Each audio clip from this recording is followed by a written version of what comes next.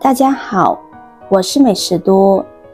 这道甜汤，爱美的女人要多喝，常喝气色好，小脸红扑扑，不做黄脸婆。每一个女人都想要拥有一张漂亮的脸蛋，好气色，但现实生活中却是皮肤粗糙干燥，脸上长痘痘和色斑等。究其原因，还是因为气血不足。气血不足的女性不仅容易引起皮肤问题，还会影响健康，所以有以上症状的女性需要补气血。俗话说，药补不如食补，最好的补气血方式就是通过饮食来调理。今天给大家分享的这道甜汤是天然的补血库，具有补气血、活血调经的作用。首先，我们准备适量的生姜。相信不少女性都有积食的情况，吃饭之后来一片生姜，可以增强肠胃蠕动，促进胃酸的正常分泌。生姜中的挥发油含量丰富，还能缓解女性便秘症状，促进排便。坚持吃一段时间的生姜，能够有效地缓解积食的问题。如果你有失眠或者是睡眠障碍，也可以吃一段时间生姜。生姜能够促进神经系统，缓解压力大，有安神助睡眠的作用。如果不喜欢吃生姜，还可以用生姜泡水，能够促进血液循环，刺激足部穴位，缓解疲劳，改善睡眠质量。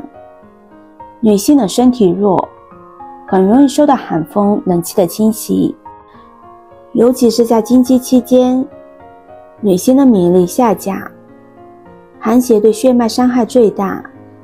平时女性可以吃一片生姜，能起到温暖子宫、通利血脉的功效，能帮助女性温暖身体、温经活血。很多女性肥胖是虚胖，是体内痰和水等代谢物质堆积导致的。在中医看来，这是气虚的症状。如果女性不是真正的肥胖，可以每天吃生姜来达到减肥的功效，可以去除体内的水和痰，达到瘦身的功效。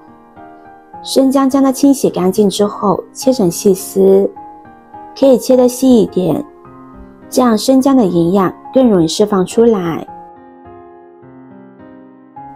切好之后先放入盘中，下面再准备适量的红枣。红枣当中的矿物质及蛋白质含量很丰富，除此之外含有一定的果糖以及果酸，这类物质具有凝神的作用，有利于人体的睡眠。所以说，经常出现失眠的人可以吃一些红枣，可以改善睡眠质量，具有一定的安神效果。红枣还可以减轻人体的压力，防止睡觉时做噩梦。对于失眠多梦的人来说，吃红枣是比较适合的缓解症状的方法。很多女性在月经之后都会选择使用红枣泡水喝，这是有科学依据的。红枣当中的微量元素比较多，尤其是其中的铁元素丰富，这是人体在合成血红蛋白细胞时必不可少的成分。所以女性在生理期的时候可以选择红枣泡水喝。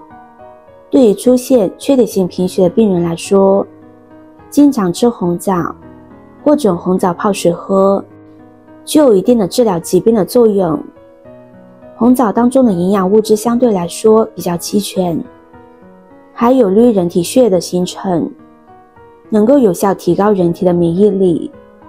红枣当中多种矿物质能够软化血管，防止老年人出现动脉硬化。红枣当中植物蛋白也比较高，不会给身体代谢增加压力，是比较健康的饮食。红枣还可以改善人体的气血，能够使皮肤变得红润，而且它的矿物质含量比较丰富，有利于保持皮肤的光滑。美容护肤的作用比较明显。红枣清洗干净之后，用剪刀将它剪成小块，顺便去煮枣核。枣核比较燥热，平时有红枣煮汤的时候，适不适合将红枣一起放入锅中煮的？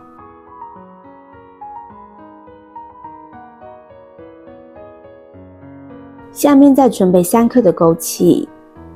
吃枸杞对女人也是有很多好处的。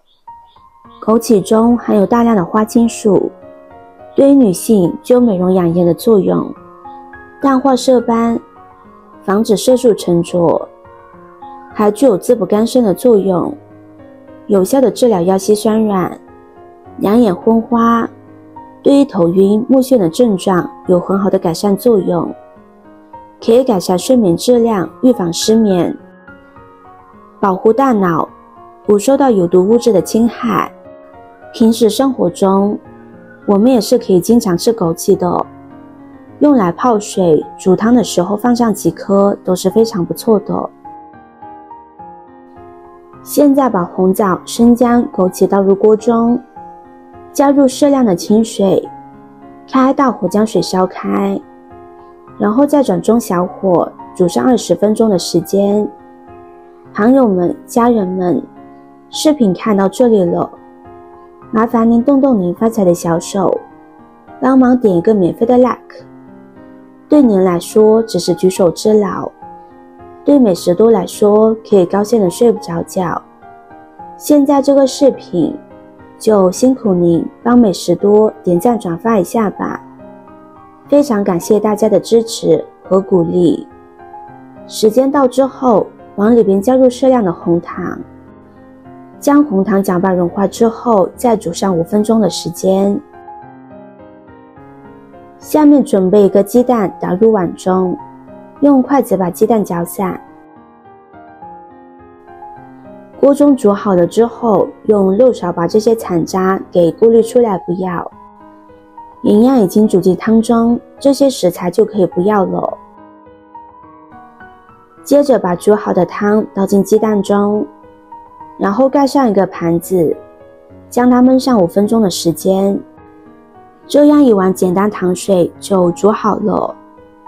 红糖和红枣都含有丰富的铁元素，可以补充身体所需的血红蛋白，帮助治疗贫血等问题，还可以温暖身体、抗疲劳、增强免疫力。喜欢的朋友就收藏起来试试吧。视频看到这里了，麻烦各位哥哥姐姐动动小手给我点个赞吧，点击我的头像可以看到更多的美食视频。我们下个视频见啦！